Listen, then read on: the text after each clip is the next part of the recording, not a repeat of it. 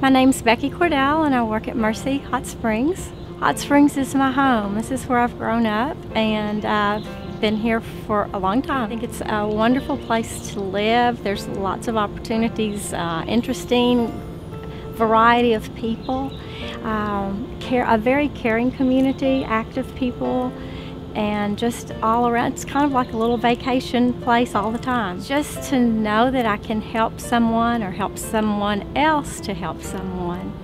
And that we're here to help others. As a child, I remember at the other hospital, the older hospital, coming in to visit, and children actually stayed in the lobby, but while we would with an adult and while everybody else was visiting the patient, watching the sisters walk up and down the hall. They still wore their long dresses and they were just crispy, and it was just a memory I have.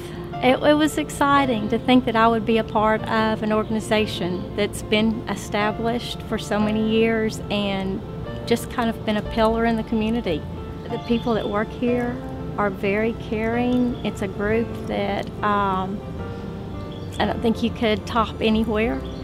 And in spite of everything, the care is phenomenal. The people care, the faith-based,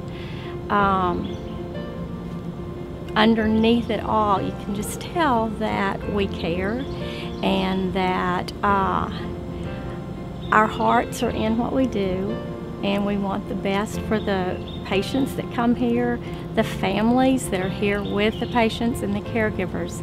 It all comes together, and it is a way of serving our Lord.